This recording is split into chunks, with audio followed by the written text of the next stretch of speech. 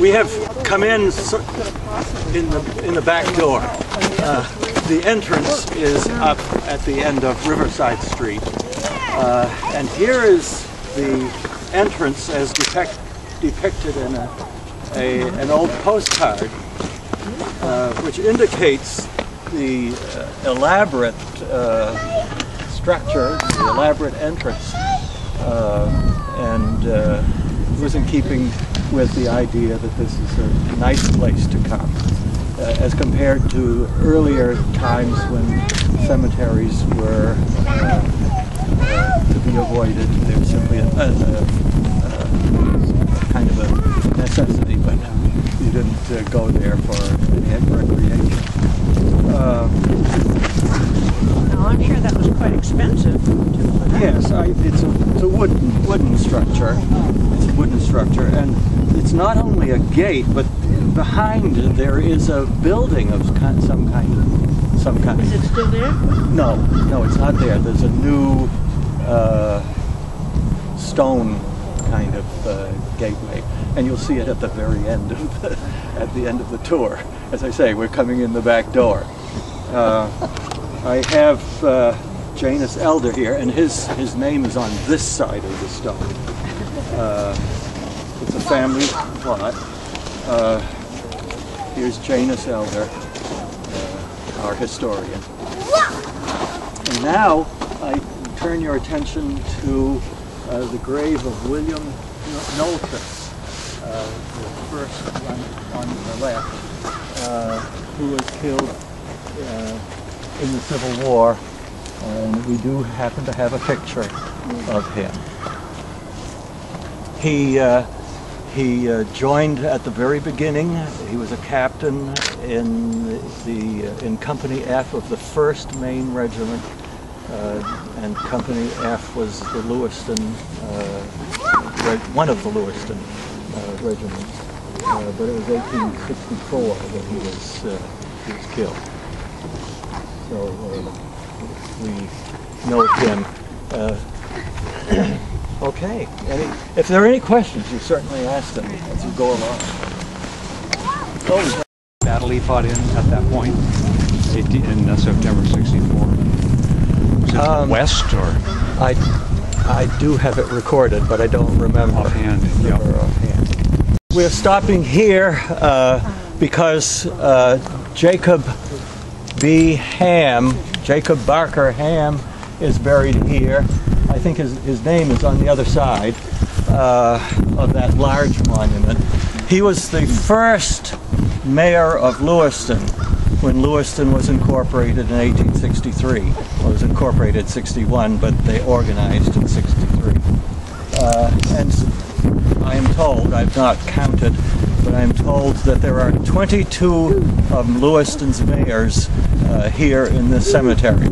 We're not going to visit each one, but it's appropriate that we at least visit the first, and we will also visit at least a couple others, maybe 3. In the process of doing other things, some of them became mayors as well. Now, was he a relative of yours? We have common ancestry, yes. I do descend from the Ham family, the Ham line. Okay, looking at the Manning Monument. I'm interested in particular in General Stephen H. Manning, also of the Civil War. Again, the names are on both sides of the monuments. I find him interesting in that he's fairly elusive in part, but at least he was a general, and he was in the quartermaster division, that is, providing the supplies and provisions for the troops. But I can't find much about him. There was, we do have a drawing of him. I'm forgetting my visual aids here. Here's Jacob Barker Ham, the mayor, and I also should note that he was a merchant and had a store on Haymarket Square, which was the square at the intersection of Lisbon and Main Streets in Lewiston, a little bit up, and this was located where the Department of Human Services building is now. But it was Haymarket Square in the 19th century, throughout the 19th century. Farmers would come in to sell their hay to Lewiston residents who had horses but did not have hay fields. And he ran a grain and feed store, and so he was in the agricultural heritage of Lewiston. Okay, now with General Manning, he was interviewed in the Lewiston Evening Journal, and he was photographed. And I guess what they did was they photographed the individuals and then drew the pictures in the newspaper, because they were not publishing photos in the newspaper. They were just beginning to illustrate things in the late 1880s, and so we do have a photograph. They indicated many times that this is a photograph, but it isn't a photograph.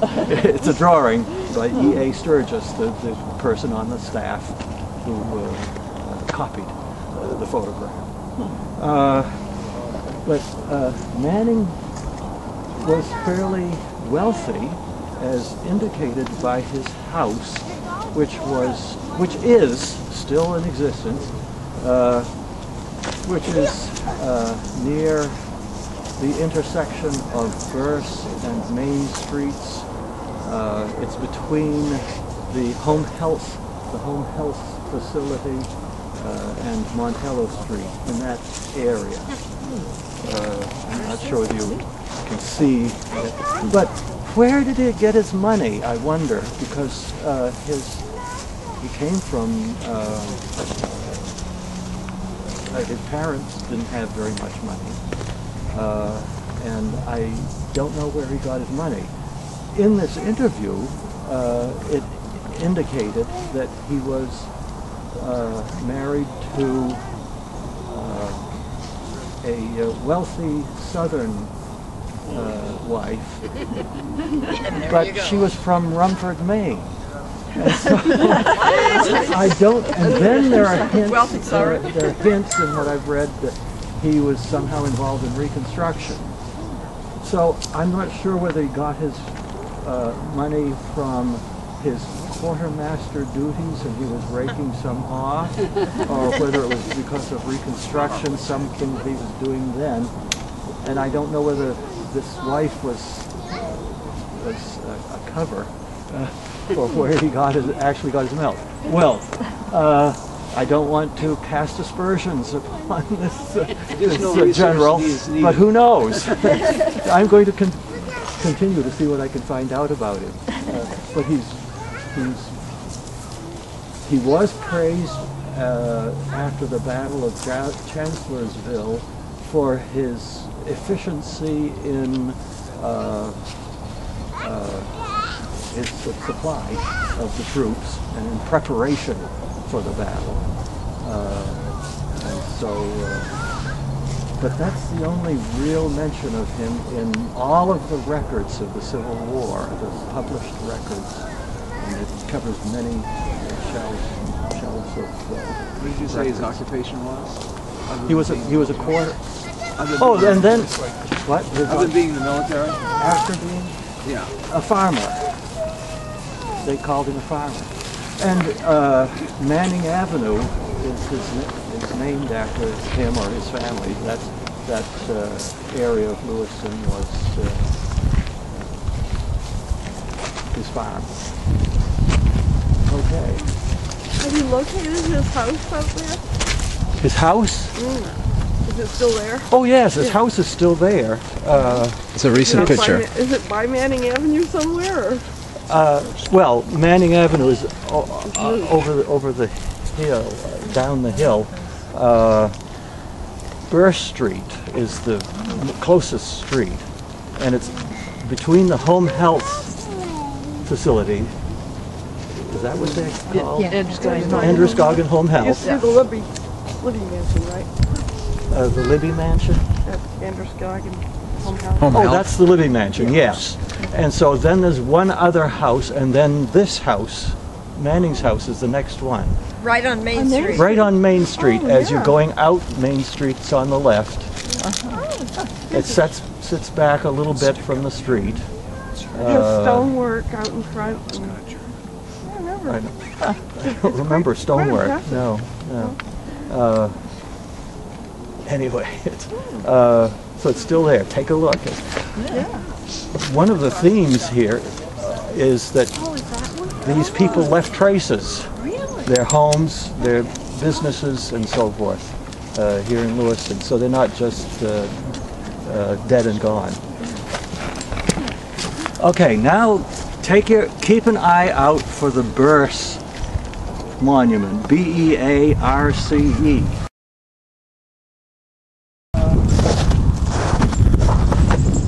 David Cowan was the mayor of Lewiston. He was an agent for the mill owners, managing the Bates Mill, and then he owned the Cumberland Mill. And this is what he looks like. He often said he was a Belgian by birth, Scotchman by heritage, and an American by choice. His parents were were Scotchmen, and they happened to be in Belgium when he was born. But he was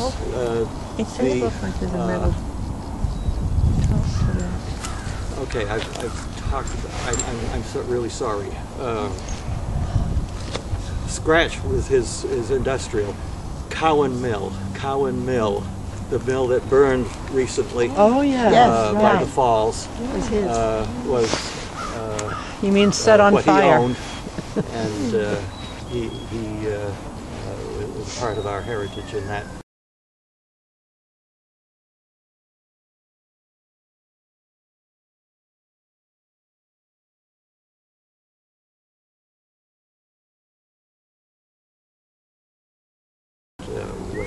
That was no reason to do that. I'm getting my script mixed up. Anybody did it? No. But it was Okay. But a great monument here. Lots of marble.